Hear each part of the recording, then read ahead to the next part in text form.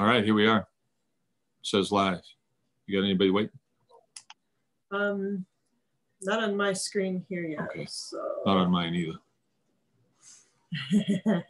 You only have Brice waiting. Okay. Well, we can just go. Okay. All right. Yep. All right.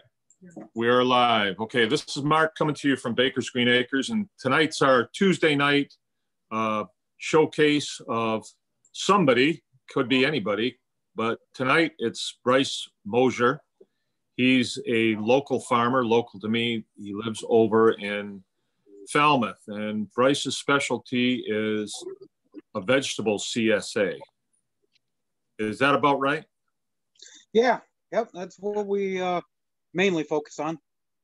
Okay, so I know last year when we talked, you were pretty well sold out. All your CSA shares were sold out. So first of all, could we get a little bit of background on you? You know, because people are interested, like where you got your start. You know, is it a hobby? Is this a full-time thing for you? And what your life kind of looks like. Well, you know, the way we got into this was kind of by chance and almost being forced into it in a sense. Back in 2015, I got very ill. I was down for about 5 months with what they consider to be migraines. We've since found out that it's not. It's, you know, a different condition. But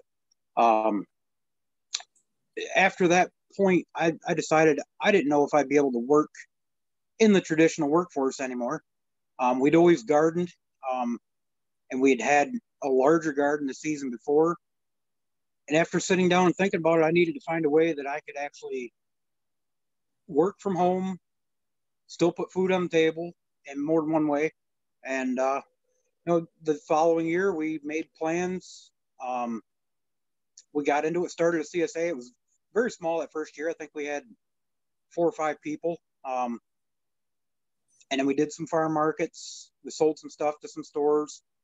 And then it snowballed from there. The following year, we were at like 30 people so quickly that we had to shut off, you know, our signups for CSA. And last year, I think we were at 38 people. And this year we drew the line at 40 because we're also supplying another farm with the vegetables for their CSA this year.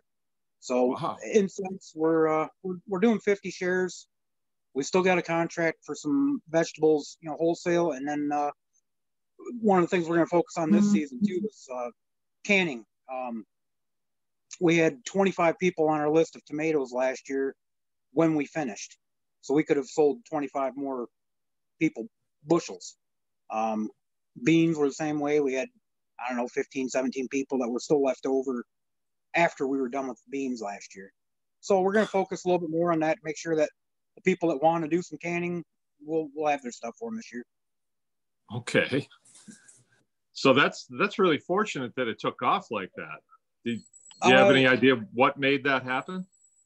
You know, there's a lot of people in the area, I think, that are getting at that age where they don't want to be bent over in the garden all day. Yeah. Our price point's quite low considering what we get, you know, our customers get out of it. Reason for that is you know, what they're paying me covers all my, you know, expenses. Plus I put a little bit of money in our pocket. But the big thing is the CSA is supposed to support our endeavor in farming every year. By having 30 signups, you know, we charge $150 for a half share. And that's what most of our people get is a half share. And that gets them 12 weeks of basically your paper grocery bag full every week. We do have quite a few of the full shares again this year, but most of them are doing the half share. You know, it seems to work out to where a lot of these people are, you know, seeing their aunts, uncles, brothers, sisters getting shares from us, and next thing you know, they're calling us. We've had to turn people away this year because we had too many people wanting to sign up. Okay. So there is a market for it. If somebody in the area were to do both the same thing, I'm sure they'd have pretty good success with it. Okay.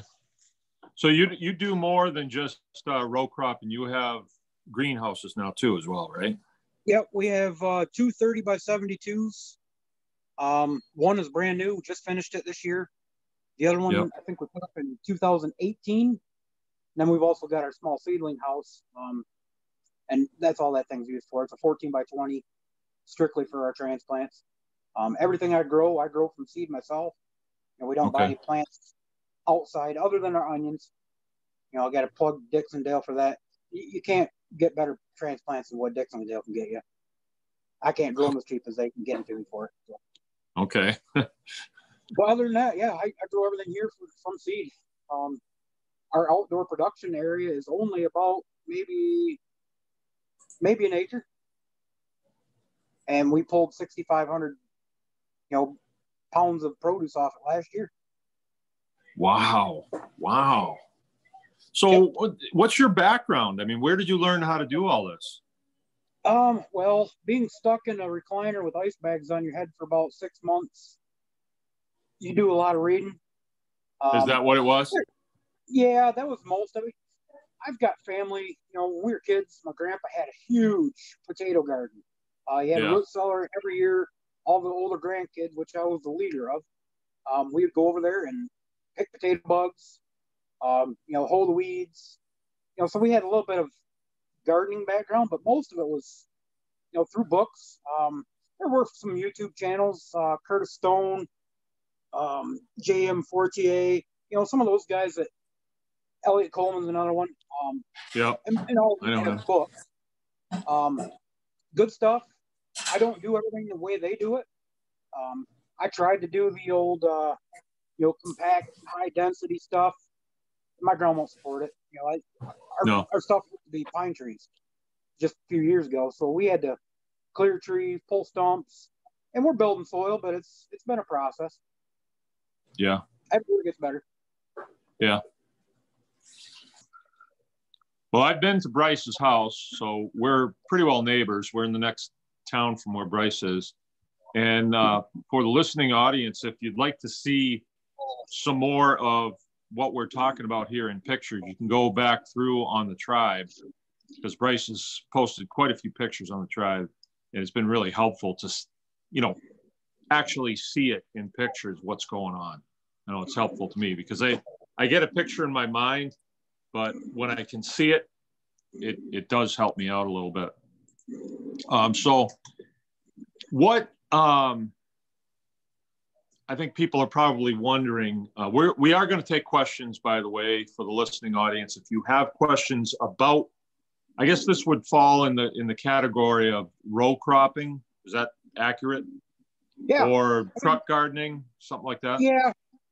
I mean, we do, everything we do is on 100-foot rows except for what's in the tunnel. Those are only 72-foot rows. But everything else is, like when I plant Swiss chard, I'm planting 100 foot of it. I found that knowing those numbers, knowing how many sets I need, I can make my plan a lot easier that way. So I would consider it row cropping. It is fairly high density, but at the same time, I do all my own, mechanical cultivation by hand with the tractor. So I've got to leave a little space for that kind of stuff. Okay. It wouldn't be near as dense as what your home garden would be in the background, I think row cropping is a lot of times associated with contract farming, where you grow and then you sell to like Del Monte or some of the really big canners. But you are selling retail, so you're selling it directly to the end user. Can you kind of tell us what that model looks like? How you get customers and. Yeah, I mean, for most part, like I would say probably 2/3 of our sales comes from the CSA. And that's not in dollars, that's in like what produce goes out. Because our CSA customers probably get about a 40%, 50% discount buying it like that. They're helping us out. I don't have to pay out the initial investment every season for seeds and compost. All that's covered by our CSA money. Usually we start in like December. We'll start planning for the next year, how many shares we want to do. We've got like a couple different grocery stores in the area that will supply cherry tomatoes to, cucumbers. So we make a plan of what we're going to grow that year.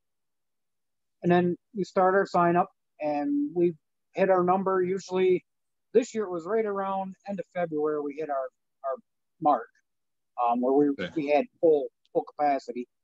Not to say we couldn't do more, but I don't like stretching it quite that thin.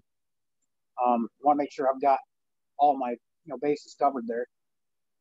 But as far as like advertising and whatnot, it's mostly been word of mouth, Facebook, marketplace has probably drummed up, maybe 5 customers is all, 6 customers. But as far as like word of mouth, people seeing us at markets, that's been kind of our top, advertisement right there.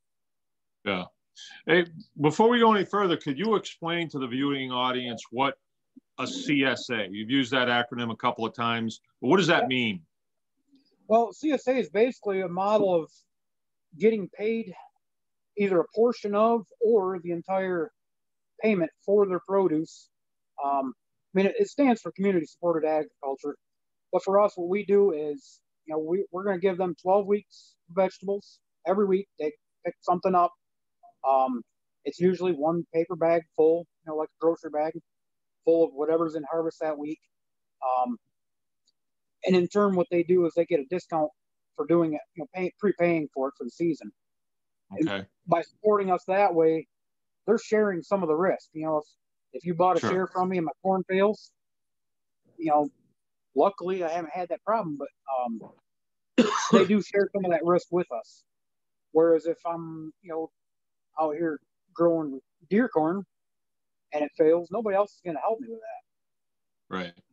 Right. So yeah, it does take a little bit of the burden off as far as like upfront costs every season. That's the big thing, because every year we're spending $500-$600 on seeds, compost.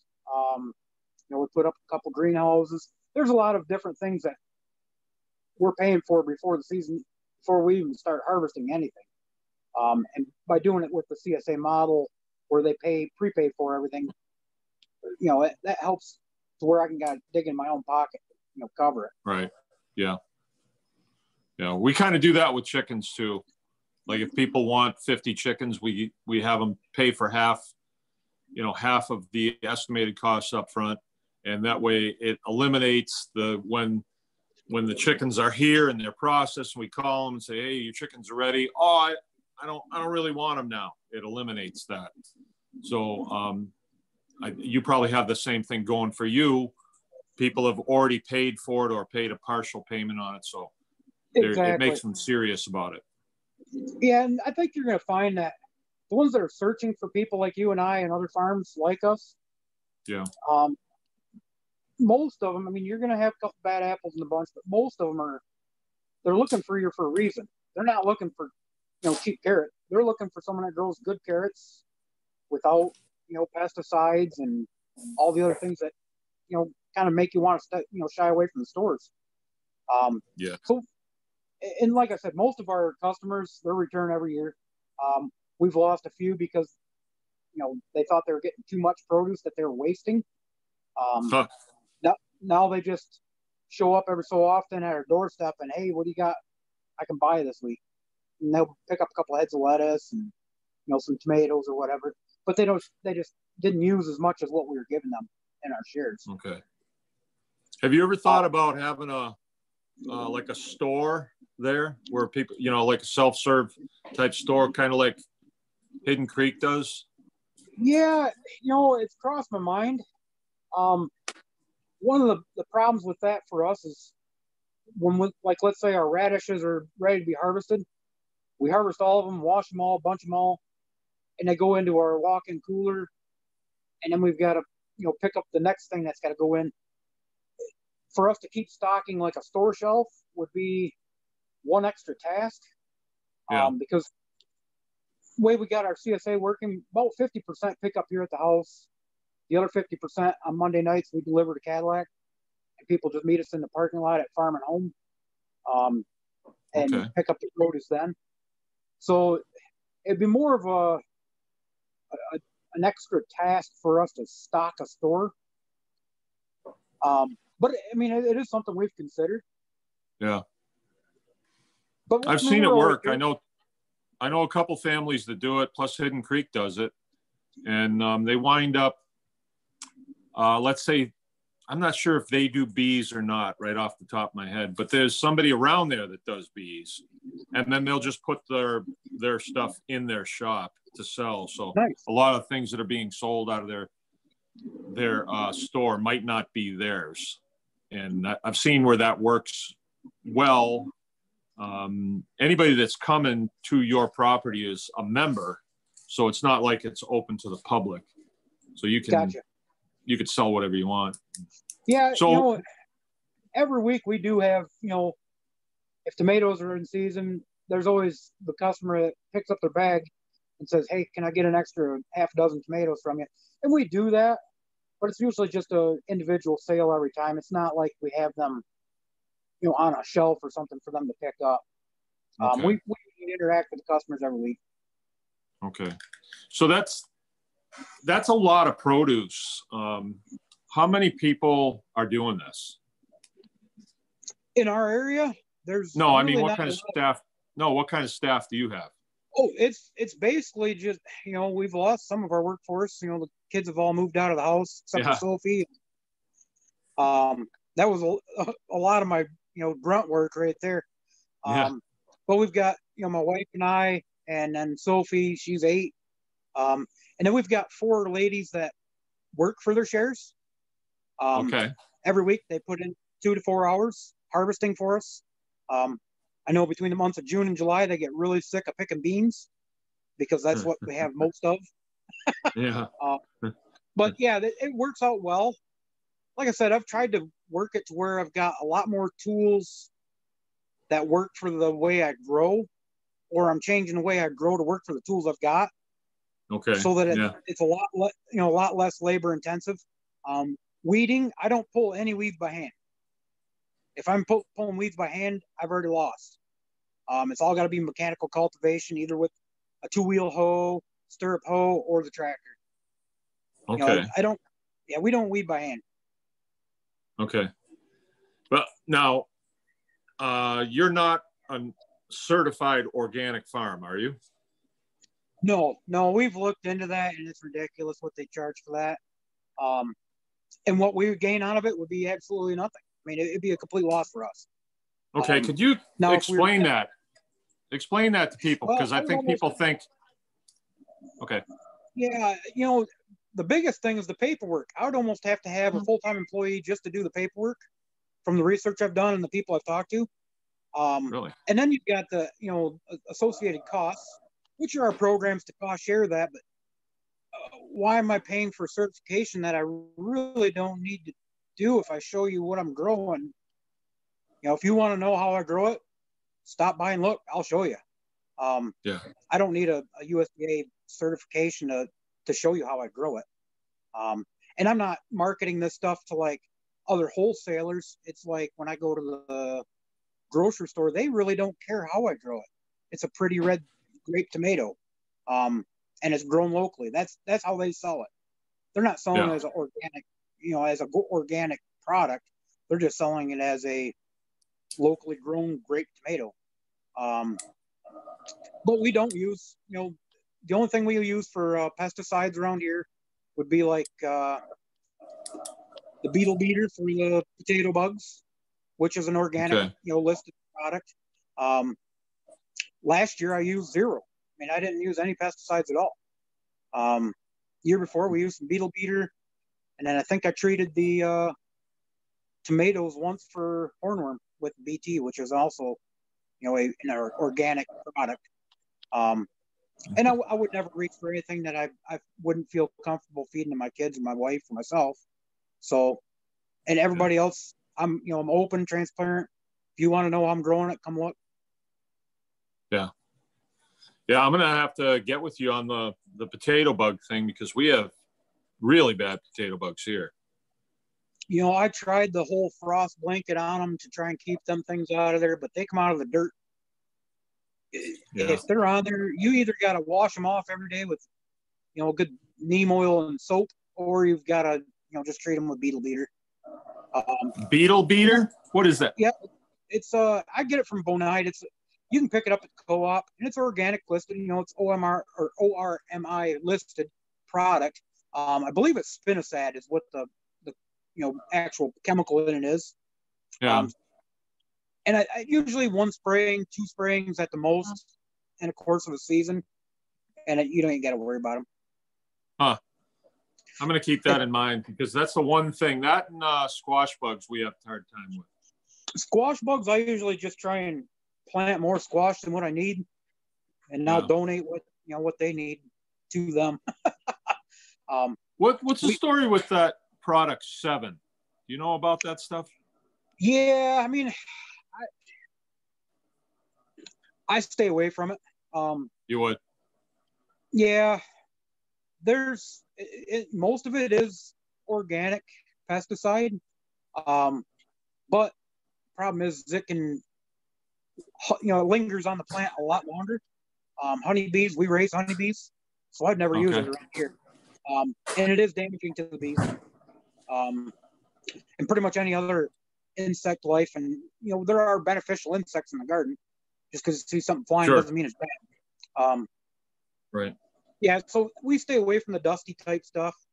If I do any spraying at all, it would be like first thing in the morning, so that goes on there when everything else is already wet, or late at night when it's already starting to, when the bugs aren't out, and just take care of the pests that are on the plants. But for the most part, most of our stuff, like our lettuce, cabbage, that kind of thing, we try and use a physical barrier with a frost blanket or a remade or something like that, to where they just can't get to the plant. So the business that you're in, you're trying to get stuff early and go late. Yep.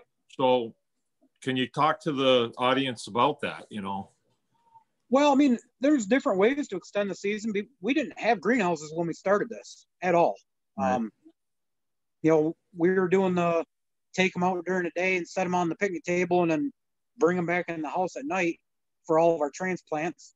And then we did make some low tunnel hoops out of some like 1/2-inch conduit. I still have got a pile of them out there. I use them all the time. Stick them in the ground, throw some remay over it, and you got yourself about 6 degrees of frost protection. So, you can drop to like 25, 26 and those plants will still be okay. Now what we're basically doing is, and this year I'm doing more of it, intercropping, where the last 2 years in our first tunnel, I would basically just grow peppers, tomatoes, and cucumbers in there. Well, this year I'm going to be planting radishes, beets, some carrots, and especially early on, some lettuce that will actually be in there and established before I plant tomatoes or peppers or whatever in there. So I'm sharing that space and kind of condensing what I'm putting in there. Yeah. It's not really a necessity for what we're doing, because our shares don't start going out until mid-June. And I really don't need a tunnel in order to fill a bag in June. Cabbage and broccoli, cauliflower, all that will grow right through the frost. So yeah, there's different ways of doing it for the home gardener. A small frost blanket and a couple wires, and you got yourself all the frost protection you need for most things. Just your warm loving crops like your tomatoes and peppers and stuff, you just wait until you're frost free and put those out. Yep. All right, so you're primarily plants. You're primarily vegetables. You do some livestock. Yeah, we've got a few American guinea hog pigs. They're just for us. We have sold a half a pig here or there, but they're more for us than anything else. Nikki's got a couple dairy goats, a couple Nubians. We took the year off we didn't, they're both dried up now. We didn't milk them this year at all. No kids, no nothing this year with those. So they're basically just pets for this year. And then we do some chickens. We've got layers. We were doing eggs with our CSA, but there's no money in that, and it just didn't fit. We try and pass people in the area. We know there's lots of people selling eggs around here. Most of them are doing it the right way. We just try and tell our customers, stop at so-and-so's place, pick up, a dozen eggs if you need them. And we do some chickens and turkeys. We did do those, and obviously you knew that from all of our customers went to you to get their butchering done.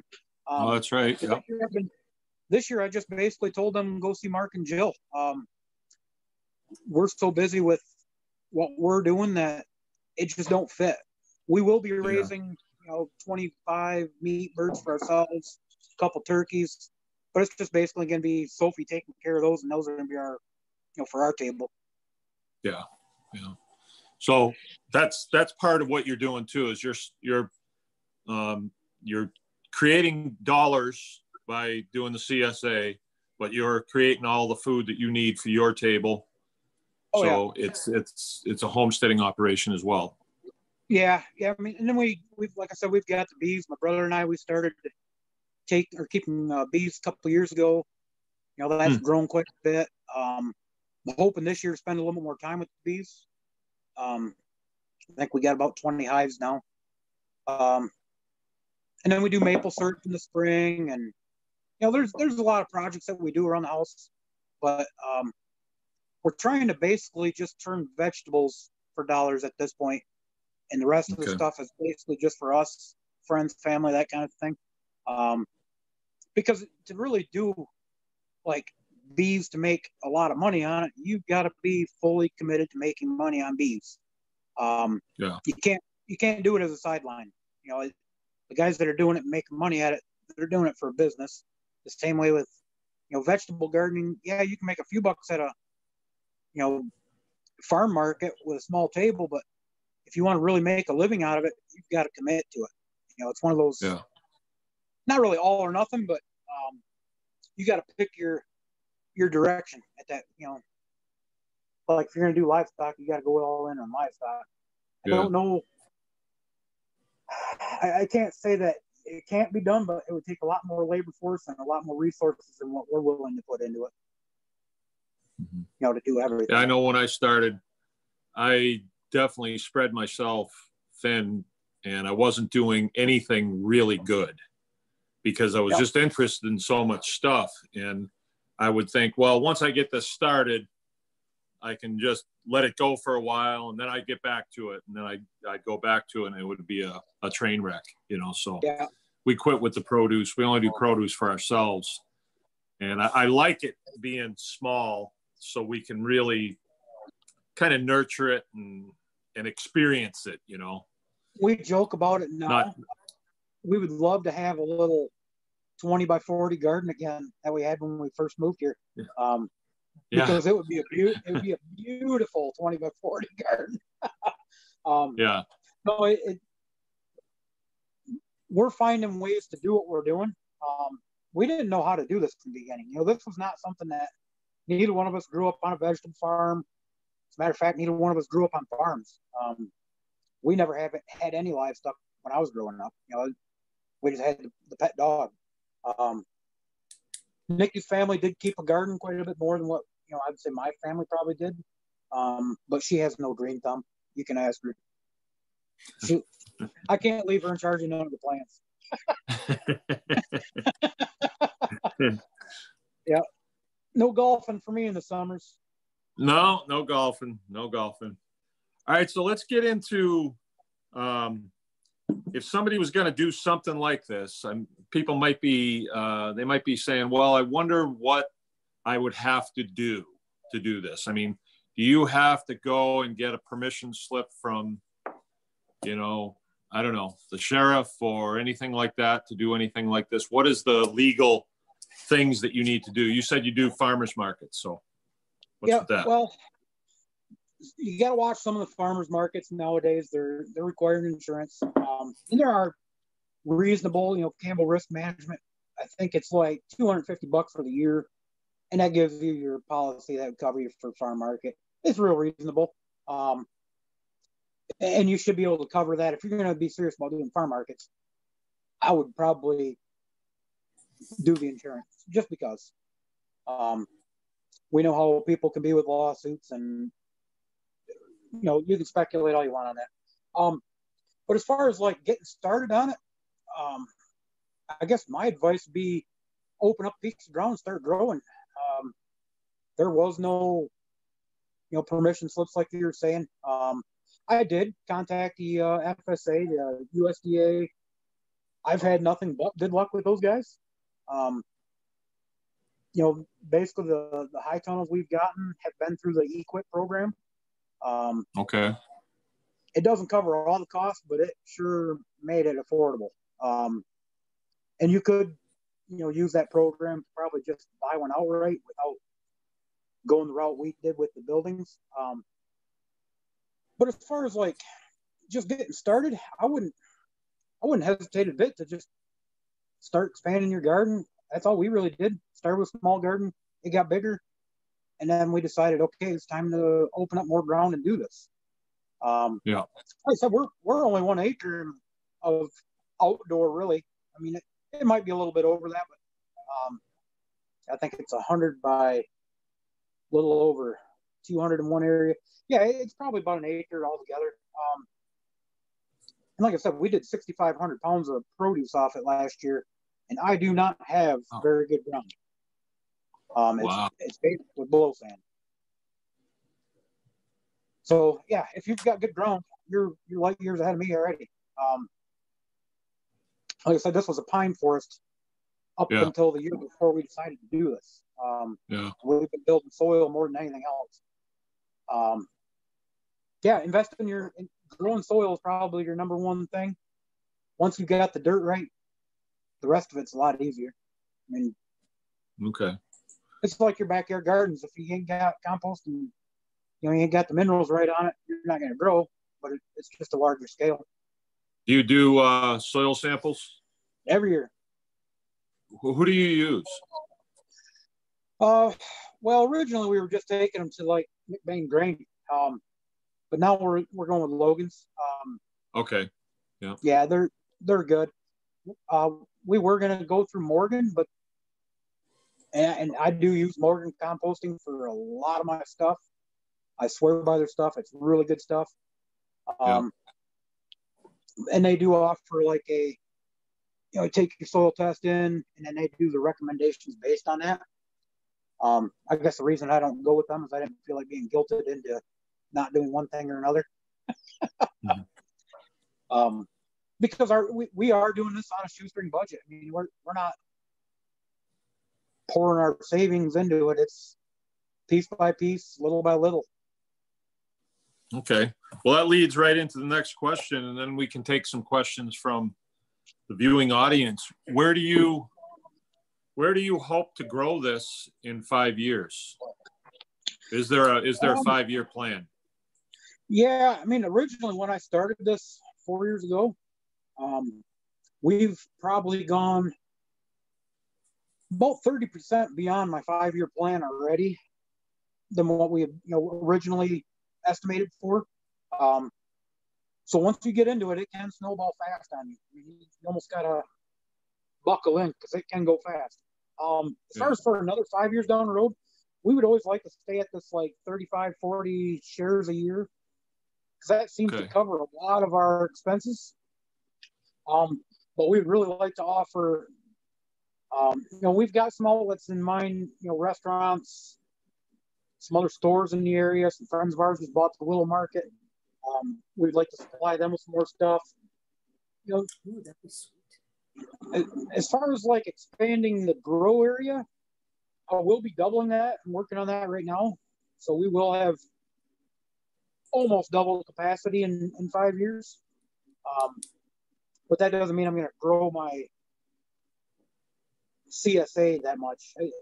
Them CSAs, they're fun. We like interacting with all them people. But I sure like the wholesale stuff where I can just take a basket in, drop it off, and send you an invoice. It's so much easier on us. It saves so much time. Sitting at markets, I love the interaction at market. Don't get me wrong. I can sit and talk gardening all day with anybody. But then at the end of the day, I come home and I've got 8 hours, 10 hours that I'm behind. And I'm one of those that I'll stay up with a flashlight trying to get caught up. So farm markets really, I don't mind the occasional market, and you probably know as much as I do that if you're going to go into farm markets, you've got to be there all the time. to really build a reputation and get those customers coming back. For us going occasionally, we've got the locals that know us. We do all right, but we don't have the customer base that a lot of these guys have been doing for a lot of years. Yeah. Yeah. So do you do the Cadillac market now? We've had, them come out. We've signed up for the last 2 years and we just didn't do it. Oh. We wanted to. We had, kind of a thought that I shouldn't say we. It was probably more me, but I thought, yeah, we can fill a table there every year. Yeah. But the shares keep us busy enough, and then, like I said, we can sell 200 pounds of cherry tomatoes a week by just dropping them off and sending an invoice. Yeah. I ain't got to sit there all day. That's money in the bank too. Yeah.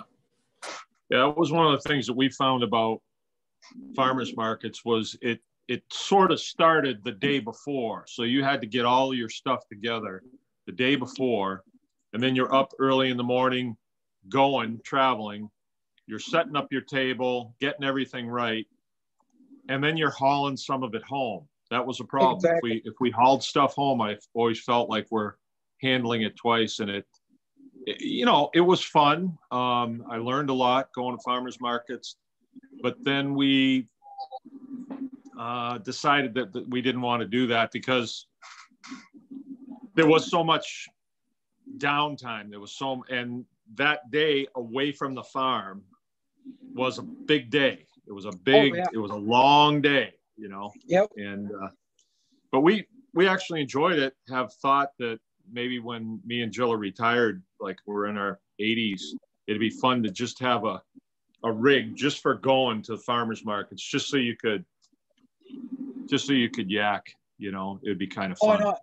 Yeah. And I love the interaction with the other growers too. I mean, I've always told people, like, especially right here in the area, yourself included, all of our, so-called competition, they're our biggest supporters.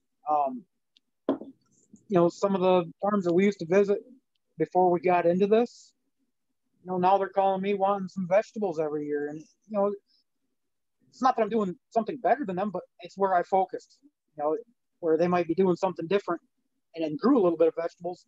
It's where I focus my time and energy on is growing vegetables. And we're doing pretty well with that. Good.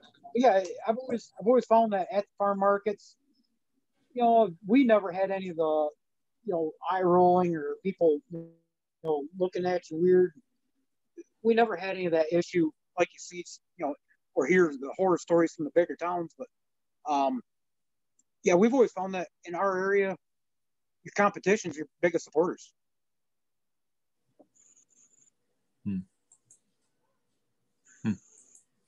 All right. Well, do we have some questions for Brice from the peanut gallery? Yep. Joshua wanted to, and could you do just a quick introduction because so many people came and missed it? Okay, well, Brice, I'm going to reintroduce you because a lot of people have come in a little bit late, but this is Brice Mosher, and he lives in Falmouth, Michigan, which is like next town over from me. If you guys from around the world know where Ebles is, it's in the same town. All right, everybody knows where Ebles is, right? Same metropolis. Yeah, yeah, it's a metropolis. I'm in the burbs. You're in the burbs, right? Yeah. All right, and well, I left this out before, but you were a U.S. Air Force member there for a while. Yes, 4 years, right? Yep, 4 years. Yep, security forces, which I worked with security forces quite a bit and know that career field pretty well. I wasn't one of them, but I got to know them pretty well. Hung around with them a lot. Different breed. Yeah, they didn't call it security forces when I was in, though. They called it security police. Yeah, SPs. Yeah, the SPs. That was a tough job, man. I was at a B-52 base, and they would have some poor kid standing on the nose and one kid standing on the tail. My cousin was in before I was, and he was a load toad, stationed out at Vandenberg. And he told me, if I want to go into that security, law, make sure you go in guaranteed law enforcement. Because that's what I wanted to do. And so I did. And I was so thankful after watching what some of those guys had to go through. I'd be patrolling base through the housing area, and they're counting rivets on, the RC-135s. Yeah. Counting rivets in the cold. In the cold. Yep. All right. So Brice is working now at his own CSA. Him and his wife, Nikki, and their daughter, Sophie, run this CSA, which is Community Supported Agriculture. They have near about 40 shares that they provide for people. And what that is the people contract with them for, I forget how many weeks you said, Brice. How many 12 weeks? 12 weeks. 12 weeks Yep. of vegetables, and they grow, the whole gambit on their place. And whatever's coming in that week, that's what the people get. They get a share of that, which is usually about a grocery bag per week of whatever's coming in. Yep. So they're not going to be getting potatoes at the beginning of the season. They'll get them at the end of the season. They won't get radishes at the end. They'll get them at the beginning. So that's kind of how it works.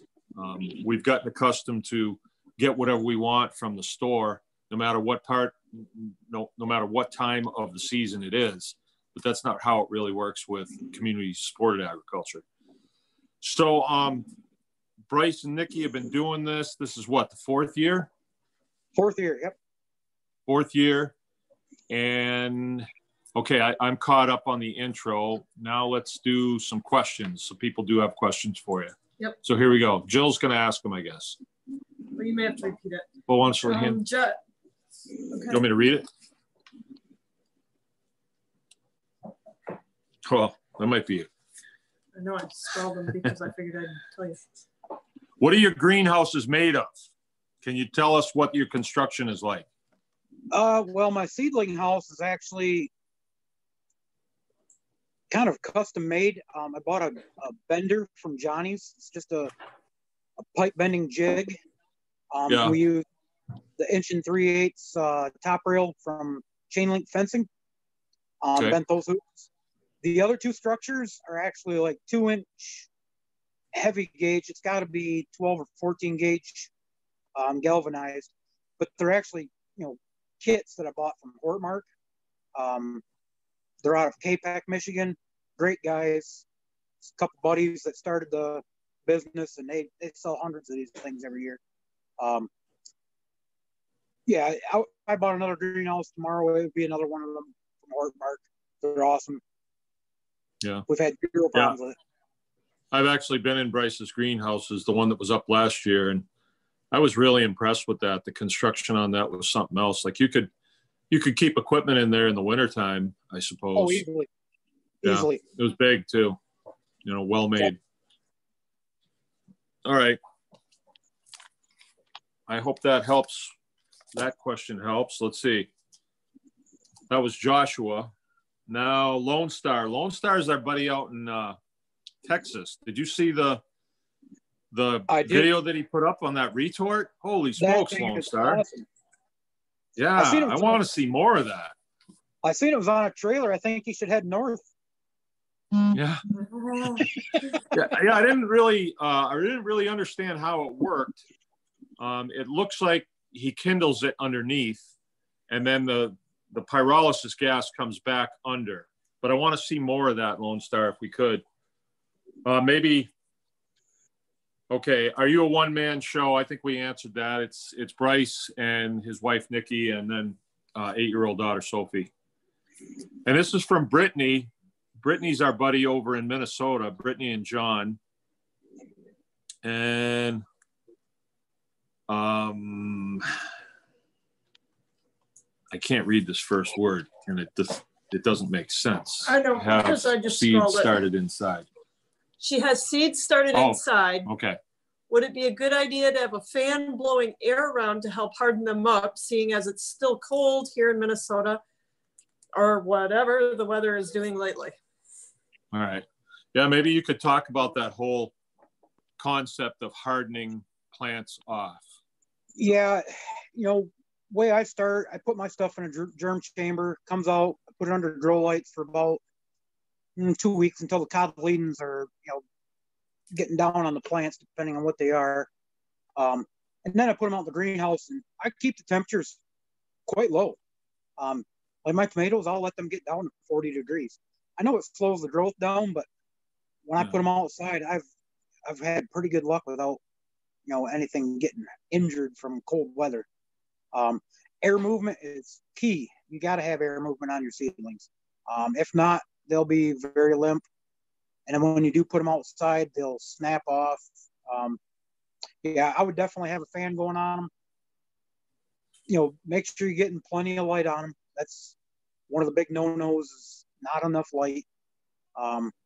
If you're using just artificial light, you're going to want at least 16 hours of it, every day. Yeah. Huh. But if you can get them in a window where you can just supplement for like a few hours a night, after the sun goes down, put them on for another couple hours, you'll do fine with them. Okay. Can you tell us what the grow chamber or the germination chamber, what is that exactly? Well, it's basically just a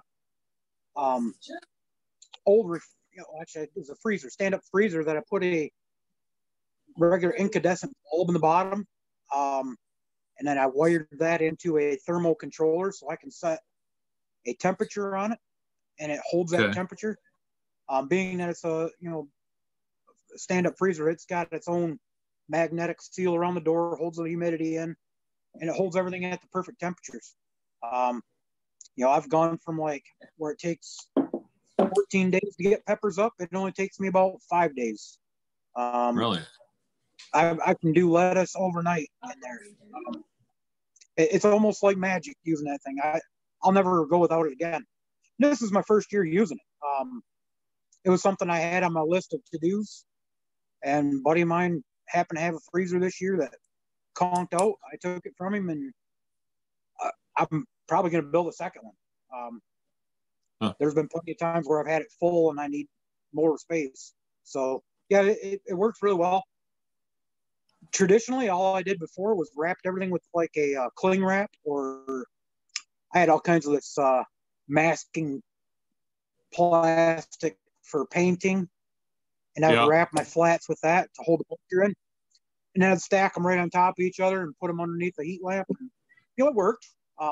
Heat and consistent moisture, that's how you get seeds to pop.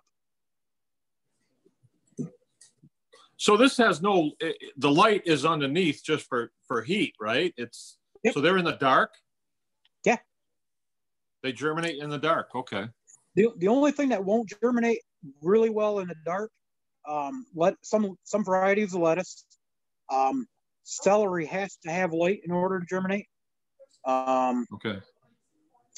But most everything else, what I'll do is, I barely cover all my seeds. I don't go by any planting depths anymore. I just basically pack my flats there, set the seeds on, press them in a little bit, cover them with vermiculite, water them in, stick them in that germ chamber, and as soon as I start to see them, heaving that vermiculite a little bit, they go underneath the grow light. Because if you leave them in there, I've missed, like on a day, I'll forget to check it, and next thing you know, you got lettuce plugs that are sticking out of there, spindly little things like that. So we track all data compilation is one of our biggest things. Every time I germinate something new, I write down how many days it took, so that next time I go to do them again, I know, okay, 3 days from now, I got to pull that one back out of there. Well, this is intriguing. I mean, there's a lot of information here. There's a lot of stuff that you're just putting out that you understand that, we don't really get the terms. And I'm wondering how we could get this information out more. I mean, you clearly understand this, and that's the problem when you go into this. You don't quite get it. It's a little bit murky. I know when I'm trying to do this. 5 years ago, I wouldn't have known what I'm talking about right now, honestly. I mean, that's literally how far I've come. Read books. I mean, read books and watch videos. I mean, that's how you learn. But yeah, I wish we, all the tribe was like close. I would love to have everybody out, especially like mid-June when everything's green. That'd be great. It really would, to have a day where we could, maybe barbecue a little bit and then meet and greet and things like that, and just get a tour around and see how a guy does things. Yep. It always makes me feel good when I go to somebody else's place and see what they're doing, It gives me good ideas. I had a heck of a day today. How about you? How did you like the weather today? Well, it was better today than what it was last night. I mean, last night was ridiculous. I was in bed last night. I woke up angry this morning. Did you? As soon as I looked out the window and seen that snow on the ground, I was like, no, I'm not liking that. I know. But like today, it would warm up, it would get sunny, the wind would die, and you'd think, oh, okay, it's going to be a good day. And then all of a sudden, you just feel this cold air over you, steam's coming out of my mouth, and I look up, and it's completely overcast, and it's blowing. And twice today. I was out in the tunnel for a while today sweating. It was 75, 80 degrees in there all day. So I didn't really have the wind blowing on me too much today. But, when I'd go outside, it definitely had to put my hat back on. All right. Well, this has been a real informative interview. This is the life and times of a vegetable CSA grower. I mean, it's hard to know the questions to ask. But like somebody does this out there. Somebody grows vegetables and makes a living at it. And really appreciate you taking the time to talk with us.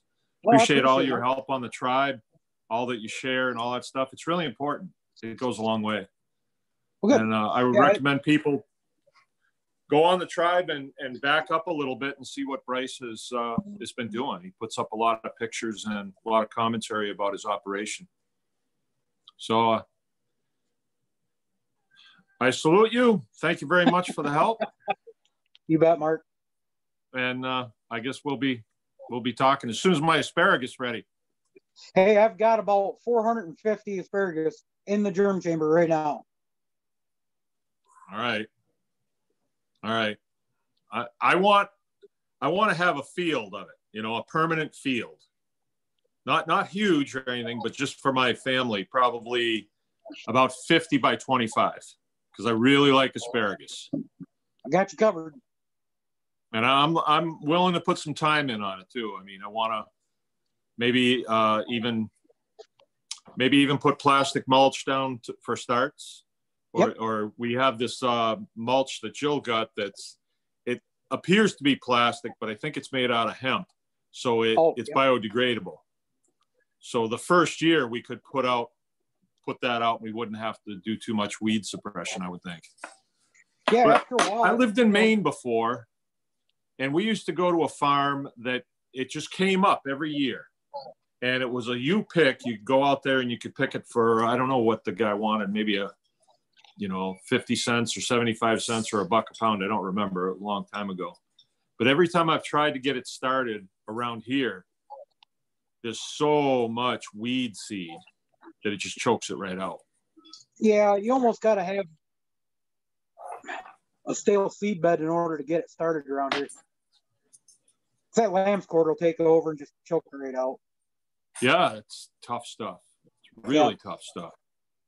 And it's hard to shallow cultivate and not disrupt that stuff when it's just getting established too. Deep mulch seems to work. We don't do asparagus much. We will. We'll grow it together. It's a nice thing to have. It's really a nice thing to come up in the spring. Do you do garlic? Oh yeah, lots of it. Yeah, I got garlic up already and pretty high. It's pretty good stuff. We did a lot of garlic last year. A lot of garlic. I did plant some of it this spring. I planted about a quarter of a row this spring. So maybe 20 feet or so. And it's not up yet.